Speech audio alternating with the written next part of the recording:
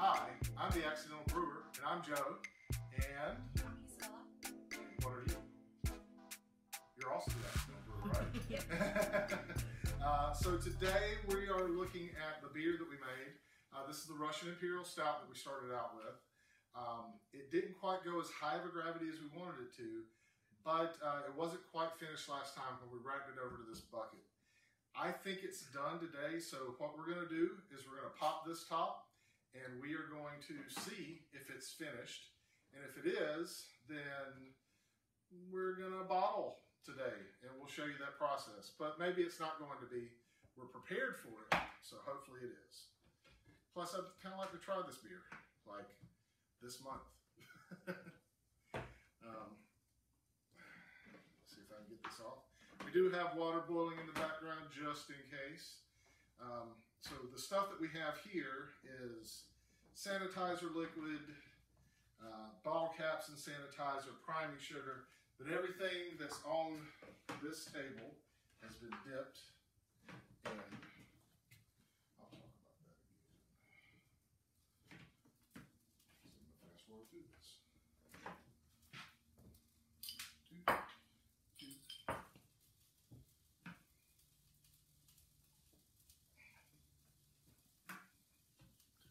We're preparing the water to boil. All right, so I got that lid off, and now we can check and see if our gravity is correct. As you can hear behind me, I have the water boiling for the priming sugar to see if that's going to work out well. And I'm hoping that I'll have less with this new hydrometer and tube combo.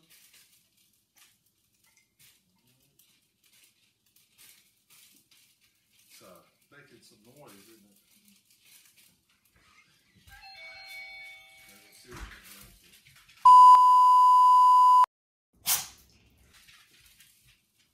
And I probably just stirred up the least. All right, it's floating. That was dumb of me. I let some of that drip back in. So don't ever let the stuff drip back in. All right, so it's still right at 1.03. Looks like the gravity went up. But I'm going to say that's done. I'm going to say that's as much as it's going to be doing. Because it's been 2 weeks and it hasn't gone down any. All right, so I'm going to taste it now, see if it's any good. And then we're going to figure out what the ABV of it is. But we can go ahead and do some priming sugar. So while I'm preparing to taste this, what we can do, and I should have put that in the bottling bucket. It was dumb of me not to do that. What we can do is we can cut this open. So you need to go sanitize. Well, no, you don't have to sanitize scissors. So go ahead, cut this open. No, you don't have to. So what we can do is we're going to cut this open, and Jissela's going to put this in the water that's getting ready to boil, and then we are going to. The whole thing? Yep, the whole thing. And then we are going to stir that in, let that magical sniffing glass appears. And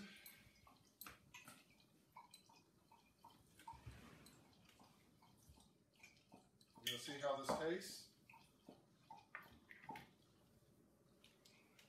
It's still a little hoppy, but now that it's had some time to age, a lot of that hoppiness has gone out of it, and it is more of what I expect from a beer.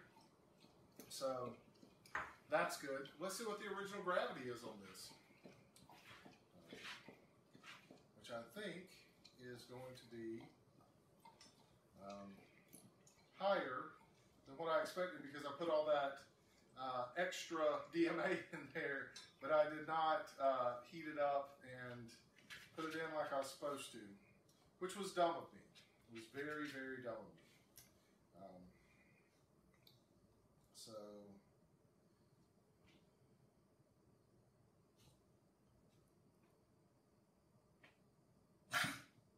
A little longer than a few minutes later. According to my brew sheet, this is about a 5.25% ABV. Not nearly as high as I wanted it to get. especially for an Imperial Stout that's pretty low. Clearly, I didn't do this right, but it still tastes pretty good, and that's all that matters to me. So now it's time to, rack it over, add the priming sugar in, and let's, get it bottled.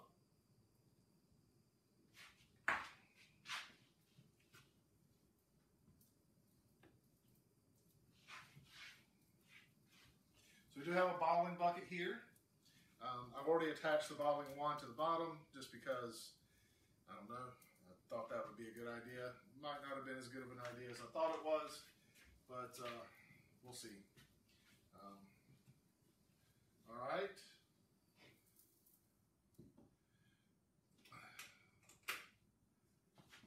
Turn the wrong one off, just like me. All right, so we have hot water here that we are going to put down here in the bottom of the bottling bucket.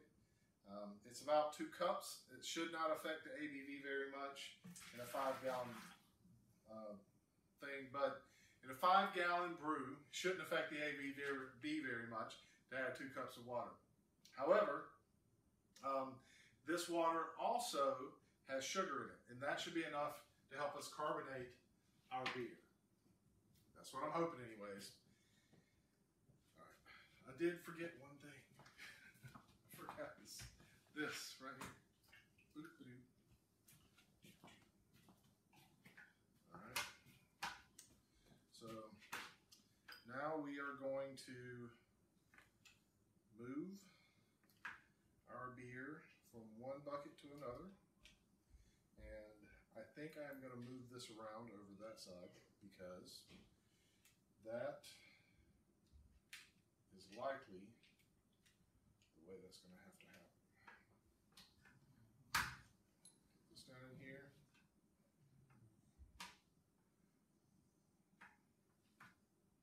All right, so I'm going to carry this over here. Will you move the chair around over there?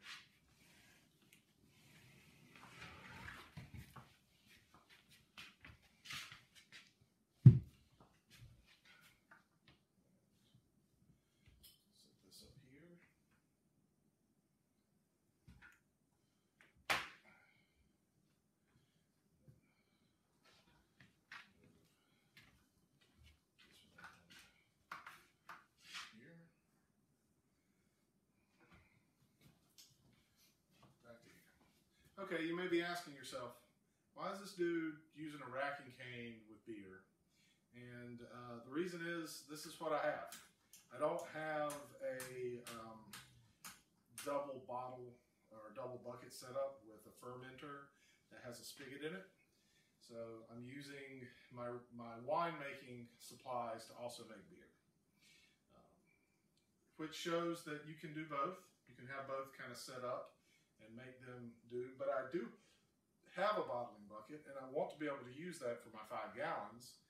So that's what we're doing here. Several bad puns later. All right, so we're going to be bottling here in a few minutes. So this is gravity fed setup. We're about ready to bottle. And basically all you do is you turn it so that your spigot is able to pour out, and then you turn this on, and then that'll go into a bottle. So as Jissela is demonstrating, that will go in there, and then you want everything to be actually, yeah, there's probably not. So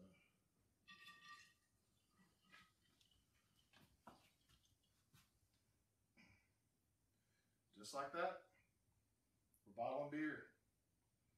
Fun times. So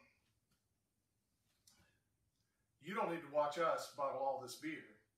So instead, what we're going to do is you just get it right up to the top, and that's the perfect amount. Yep, right there. It's good. That's good. That's good.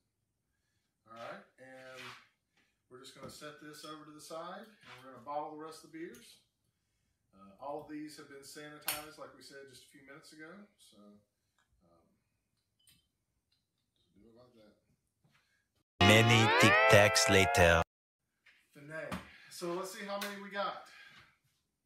3, 6, 9, 9, 12, 15. Well, I lost count. 3, 6, 9, 12, 15, 18, 21, 24, 27,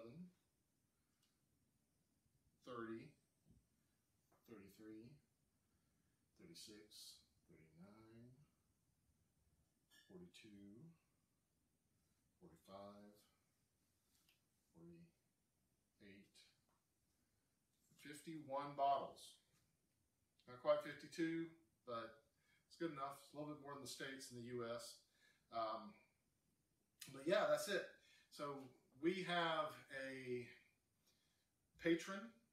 All right, let me start that over. Maybe stand over. All right, so that's 51 bottles, and that's all out of 5 gallons. This is going to be fun to drink. You know, next you'll see me drinking it and talking about it, I'm sure. But One eternity later. all right, so we're back, and it's been a little bit later, roughly late December since we bottled this. But you know, it's, that's about 4 weeks later. I've given some of these away to friends. I don't know how they like it, but that was carbonation. Jissela can't drink this, so I'm going to give tasting notes. The glass was provided by my friend Inga, who gave it to me as a gift. She's in Germany, so shout out to Inga for the glass. But there is the Russian Imperial Stout. It's lightly carbonated, and it smells very caramel. You want to smell it? Jissela is going to try the Jelly Belly Draft and the Jelly Belly Bubbly, because this is coming out right before New Year's. So I'm going to try to open this one. I can't get it open. There it goes.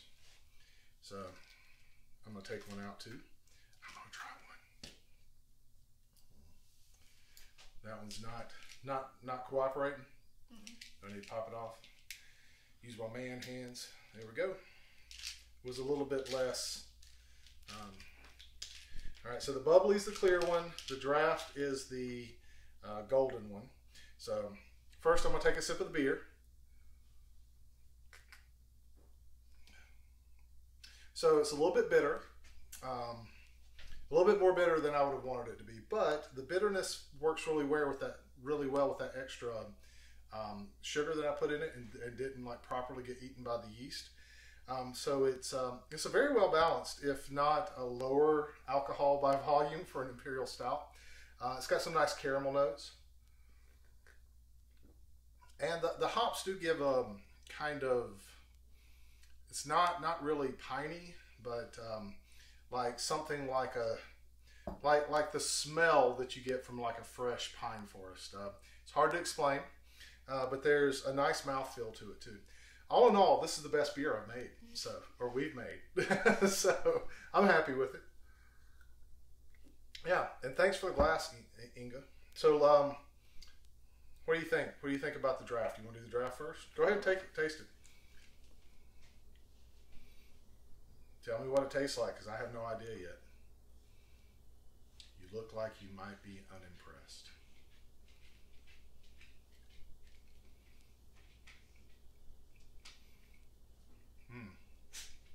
Doesn't taste like beer at all. It's kind of like sweet and caramel, right? Honey, yeah. Not a bad Jelly Belly flavor. Kind of tastes like honey and a Cooper. There's a Cooper. All right, let's try the bubbly.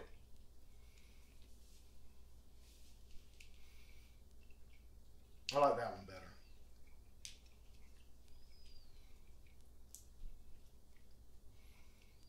So what do you think of it? I like this one better. You like the honey one better? I like this one because it has like a little bit of a citrus flavor to it. But I do like honey. So there's some good stuff happening with the honey one. Yeah, all in all, Good beer.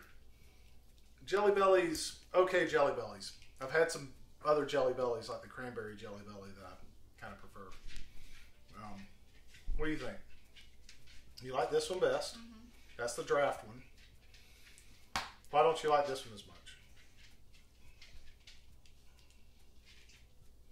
It has like more beer taste. A more weird taste? Beer. Beer taste? Like you think it tastes more like beer? Wine, something. Something like that. It tastes a little bit more like weird. Mm-hmm. Okay, I can see that. Well, I mean, it is supposed to be like champagne. So, there we go. All right, well, thank you so much for watching. This has been the kind of New Year's-y episode of The Accidental Brewer. And we're going to catch you next time. I'm not going to say all the stuff about Patreon, but if you want to subscribe to us, please subscribe. Hit that bell. We'd love to have that happen. Otherwise, Happy New Year, and we hope that 2021 is so much less of a crap show than 2020 was. So thanks for watching, and we'll catch you next year.